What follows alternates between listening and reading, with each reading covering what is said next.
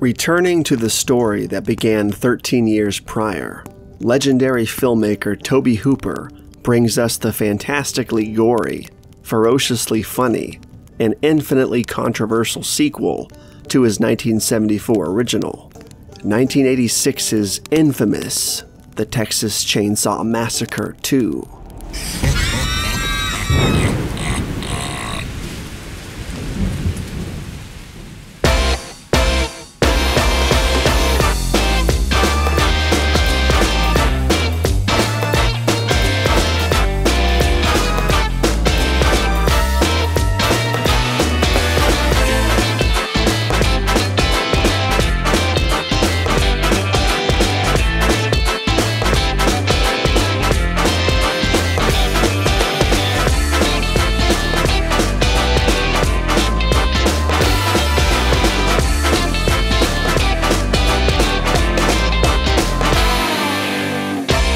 The Texas Chainsaw Massacre 2 is another one of those horror movies, like the original film, that is just a part of me, burned into my very DNA, so to speak.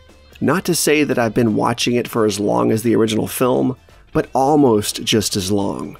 And like that first film, this movie is simply ingrained in my mind. Now, I think I need to start this off by addressing the comedic aspects of this film.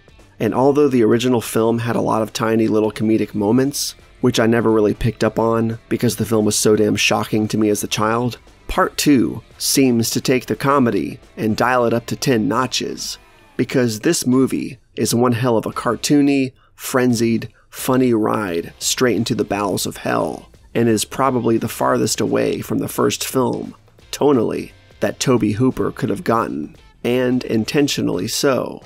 With that said, this movie is not a flat-out comedy. It is definitely more of a horror film than a comedy film, as it should be, and definitely has some truly scary stuff and intense scenes on display within its runtime.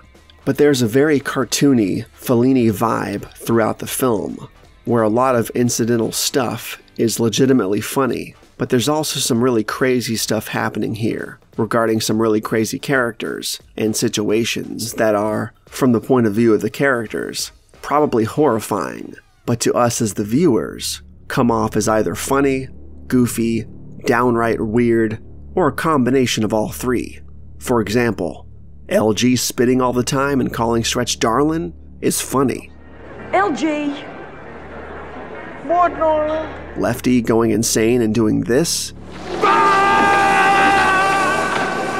Or this. I'm the Lord of the Harvest. Who's that? Is also funny. Extremely funny, actually. But in a that's so crazy it's funny kind of way. Then you just have the downright weird and abstract stuff. Like this old chainsaw dealer going wild as he watches Lefty testing out the chainsaws. I mean, look at this dude. See what I mean? This is the tone of the Texas Chainsaw Massacre 2. It's a horror comedy, but it's horror in the most horror of ways, and it's comedy in the most insane ways possible. I think what I'm trying to say is this. If you're looking for a movie with a similar tone to the original, this is not it. But it also somehow feels perfectly in line with the first film, and of the same world, if that makes any sense whatsoever.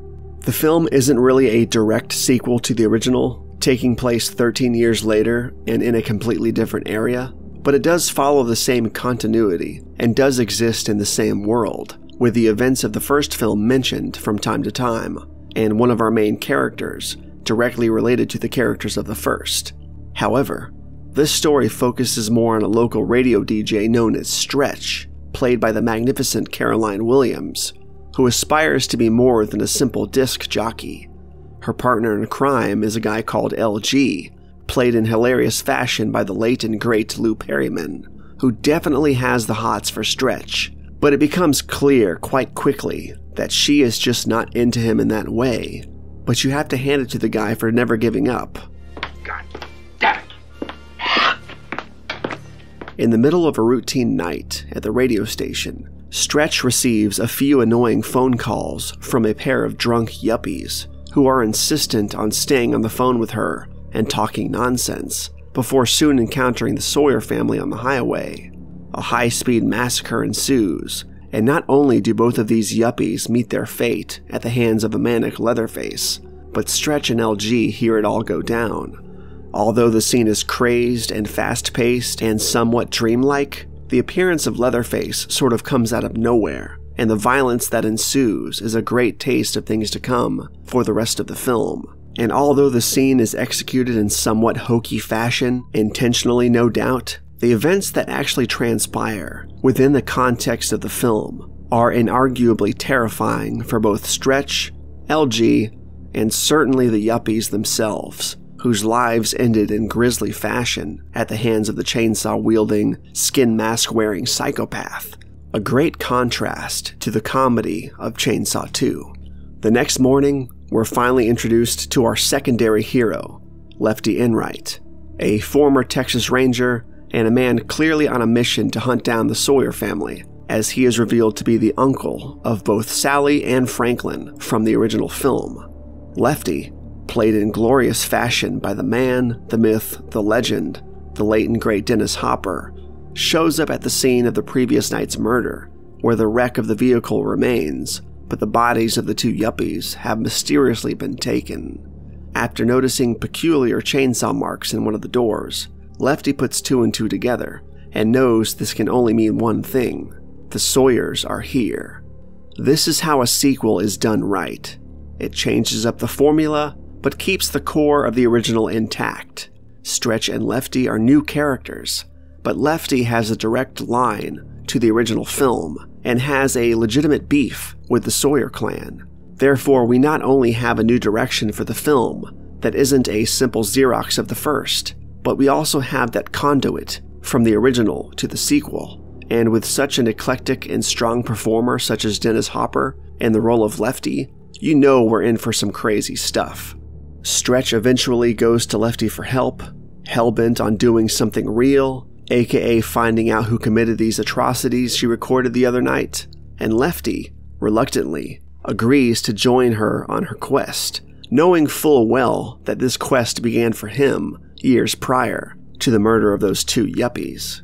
He convinces Stretch to play the recording on her radio show, live on the air, in order to not only convince the general public and the police that something weird is going on, but to also hopefully flush out the assailants themselves.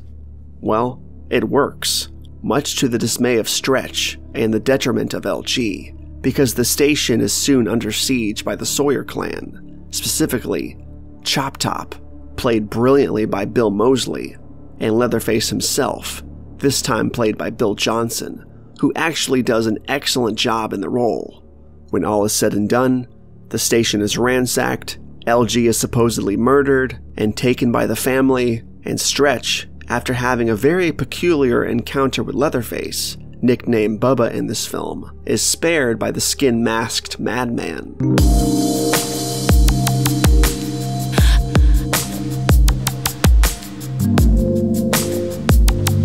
With Lefty nowhere in sight, Stretch is forced to jump in her vehicle and follow Chop Top's truck closely, hell-bent on finding out where these psychopaths reside. In one of the film's best production design choices, we soon find ourselves at the main setting for the remainder of the film, an abandoned amusement park-like property once called Texas Battleland, which has become the residence of the Sawyer family, a place they most likely fled to after the events of the original film. It's here that Lefty and Stretch are reunited, and after falling through the ground and into the underground lair of the Sawyers, it's up to Lefty, chainsaws in hand and holster, to save Stretch, defeat the Sawyers, and save the day, Texas Ranger style. I know I touched on this film's absolutely insane nature, but this is really where it shifts into high-gear madness, and the film's incredible visual style, production design, and the fantastically played characters really have a chance to shine. The pace is fast, the editing is punctual, the moody atmosphere is on full, beautifully macabre display. Everything about this portion of the film feels like an increasingly volatile acid trip that just builds and builds and builds, with seemingly no end in sight. The set design here is just on another level entirely. I mean, it just blows my mind how detailed and spooky this place is. As far as the gore effects and nastiness goes, Tom Savini shines here as well. I mean, the gore in this film is just gross in the best way possible. It almost makes you feel like you need to take a shower after watching this thing. After reuniting with a half-dead and very skinless LG, who succumbs to his wounds shortly thereafter, Stretch traverses the maze of this underground lair, trying to find her escape while dodging the encroaching Sawyer family members. Meanwhile, Lefty brings it all down. Bring it all down! Finds some guts,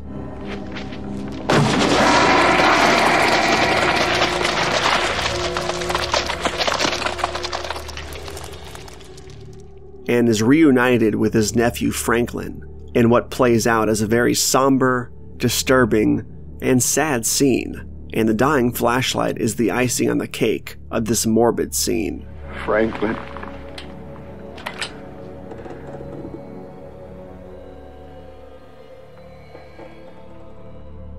The family soon comes across Stretch, with Drayton berating Bubba for not finishing the job he was assigned to, which was supposed to result in Stretch's death back at the radio station. But Leatherface, in this movie, is crushing hard on the radio DJ and seems to be physically infatuated with Stretch, and that's putting it lightly. Bubba's got a girlfriend!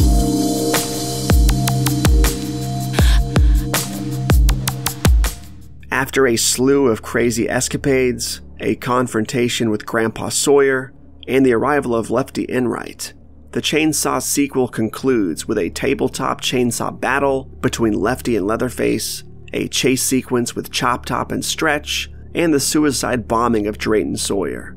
Yes, you heard that right. After Drayton is injured by Lefty's chainsaw, he decides to use one of Nubbin's grenades to blow himself to smithereens, seemingly taking Lefty, who has now put a chainsaw completely through Leatherface's stomach, and Leatherface himself, along with him, in an explosion that sends smoke pouring out of the underground lair. By the way, Nubbins is the mummified corpse of the hitchhiker from the first film, and the brother of Chop Top. Upon coming across a mummified grandma and stealing her chainsaw, Stretch, going full beast mode, kills Chop Top, declares victory, and dances maniacally at the top of the structure, not unlike Leatherface's rage dance at the end of the first film. I mean, what a ride this film is. Completely unlike the first film, but so much like the first film at the same time. And unless you've seen the films, it's hard to really understand what I mean by that. The film definitely looks, sounds, and feels different than the first, and they have quite dissimilar tones, but they both feel a part of the same world, the same continuity, the same characters, just presented in this dreamlike, drug-induced coma pit of insanity, and I love every minute of it. Everyone involved in this film brought their A-game, and Tobe Hooper, as much flack as he caught for the sudden tonal change between the first film and this sequel, was hopefully proud of it, because this film is absolutely revered by fans, more now than it ever has been in the past, and I hope he really got a clear view of that before he passed away back in 2017.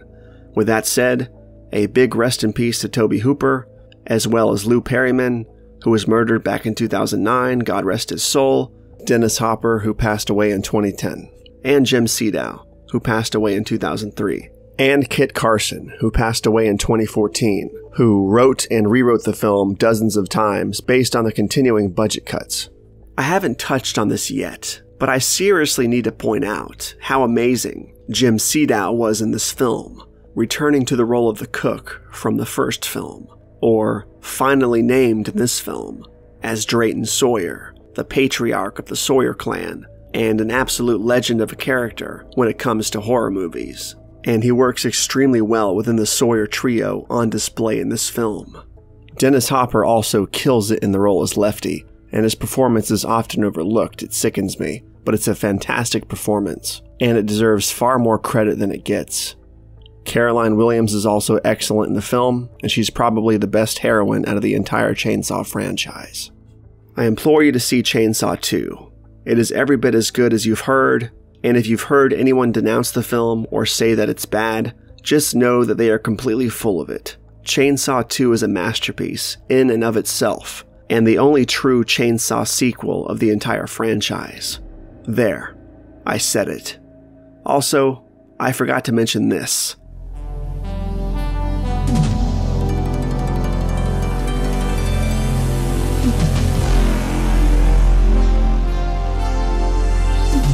So you know the movie is bound to be awesome.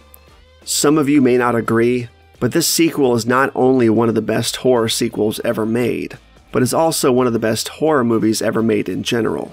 In and of itself, a fantastic journey into the bowels of insanity, fantastically written and directed, well acted, great production design and effects, some truly funny moments, some truly scary moments, and all in all, an unforgettable cinematic experience.